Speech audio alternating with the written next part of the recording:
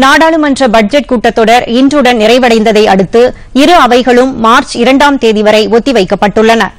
இன்று பட்ஜெட் மீதான விவாதத்திற்கு பதிலளித்து பேசிய நிதியமைச்சர் நிர்மலா சீதாராமன், இந்திய பொருளாதாரம் வலுவாக இருப்பதாகவும் இதுபற்றி எதிர்க்கட்சிகள் பரப்பும் தேவையற்ற தகவல்களில் உண்மையில்லை என்றும் அவர் கூறினார். நாடாளுமன்ற பட்ஜெட் கூட்டத்தொடர் கடந்த மாதம் 31ஆம் தேதி குடியரசுத் தலைவர் ராம்நாத் கோவிந்த் உரையுடன் தொடங்கியது. மறுநாள், அதாவது பிப்ரவரி 1ஆம் தேதி மத்திய அரசின் 2020-21ஆம் நிதியாண்டுக்கான நிதிநிலை அறிக்கையை நிதியமைச்சர் நிர்மலா சீதாராமன் மக்களவையில் தாக்கல் செய்தார். தொடர்ந்து குடியரசுத் தலைவர் உரைக்கு நன்றி தெரிவிக்கும் தீர்மானம் மீதான விவாதம் நடைபெற்றது. பின்னர் கடந்த ஓரிரு நாட்களாக பட்ஜெட் மீதான விவாதம் இரு அவைகளிலும் நடைபெற்றது. இன்று பட்ஜெட் மீதான விவாதத்திற்கு இன்று மக்களவையில் பதிலளித்து பேசிய நிதியமைச்சர் நிர்மலா சீதாராமன், நாட்டின் பொருளாதார வளர்ச்சி அதிகரிப்பதற்கான வாய்ப்புகள் ஏற்பட்டுள்ளதாக கூறினார். 2014-15ஆம் ஆண்டு நாட்டின் பொருளாதாரம் $2 லட்சம் கோடி இருந்ததாகவும் 2019-20ஆம் ஆண்டில் இது $2.9 லட்சம் கோடி அதிகரித்துள்ளது என்றும் தெரிவித்தார். சர்வதேச அளவில் நிலவும் சூழ்நிலைகள் இந்திய பொருளாதாரம் வளர்ச்சியை அடைய ஏதுவாக அமைந்துள்ளதாக அவர் தெரிவித்தார். இந்திய பொருளாதாரம் வளர்ச்சியடையும் என்பதற்கான 7 முக்கிய காரணங்களையும் அவர் குறிப்பிட்டார். சர்வதேச அளவில் நிலவும் பொருளாதார சூழ்நிலை, தேசிய உட்கட்டமைப்பு பாதை வாயிலாக அந்நிய நேரடி முதலீடு அதிகரிப்பு, வருமான வரி செலுத்துவோரின் எண்ணிக்கை உயர்வு போன்ற காரணங்களால் வருவாய் உயர்ந்துள்ளதாகவும் நிதி பற்றாக்குறை குறைந்துள்ளதாகவும் தெரிவித்தார். ஏப்ரல் முதல் நவம்பர் வரையிலான 2019ஆம் ஆண்டு காலகட்டத்தில் நாட்டின் அந்நிய செலாவணி வரவு 24 பில்லியனாக அதிகரித்ததாக அவர் கூறினார். In 2014-15, sir, our economy was about 2 trillion. And by 18-19, it has reached 2.7 trillion in its size. And by 1920, we have reached 2.9 trillion. And that is the rate at which the economy is growing.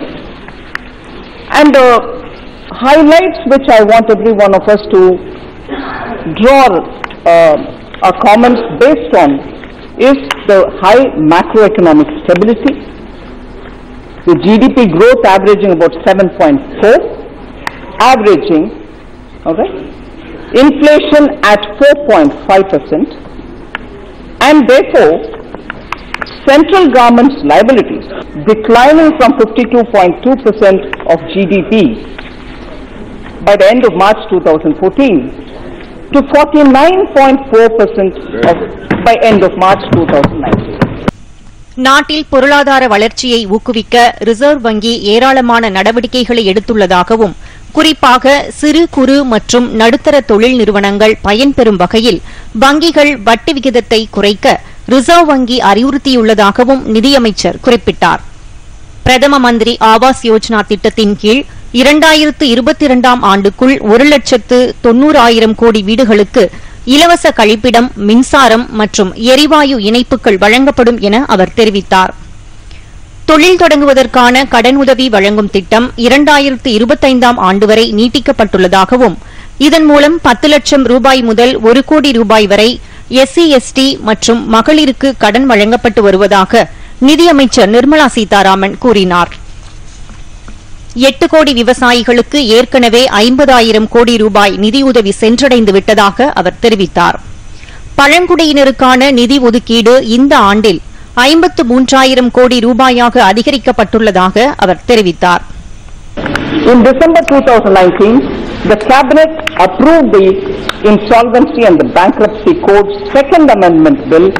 The second one, sir, is a national infrastructure pipeline which was announced on 31st December for each year from 2019 to 2019-20 to 24-25. A task force has been formed and they have listed out all the companies and projects with which we are going to move forward. 103 lakh crores worth of projects have been. இளைஞர்களின் முன்னேற்றத்திற்காக 15 சிறப்பு நடவடிக்கைகள் எடுக்கப்பட்டுள்ளதாகவும், நாடு முழுவதும் 58 லட்சம் சுய உதவிக்குழுக்கள் மாவட்ட அளவில் ஏற்படுத்தப்பட்டுள்ளதாகவும் அமைச்சர் குறிப்பிட்டார்.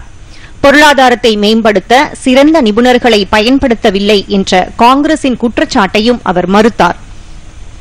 பின்னர் மாநிலங்களவையில் பட்ஜெட் விவாதத்திற்கு பதிலளித்த நிதியமைச்சர் மத்திய அரசின் வருவாய் கணிசமான அளவிற்கு அதிகரித்துள்ளதாக கூறினார். தொழில் மற்றும் உற்பத்தி துறையில் வேலை நடவடிக்கைகள் மீண்டும் முன்னேற்றமடைந்து வருவதாக அவர் கூறினார். நிர்வாகத்தை பொறுத்தவரை எந்தவொரு ஆக்கப்பூர்வமான பரிந்துரையையும் ஏற்க தாம் தயாராக உள்ளதாகவும், அதேவேளையில் தேவையற்ற குற்றச்சாட்டுகள் தங்கள் அரசின் மீது சுமத்தப்படுவதாகவும் நிர்மலா சீதாராமன் கூறினார்.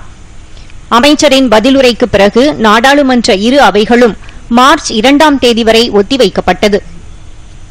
அதன் பிறகு அவை கூடும்போது நிதி மசோதாக்கள் இரு அவைகளிலும் நிறைவேற்றப்படும்.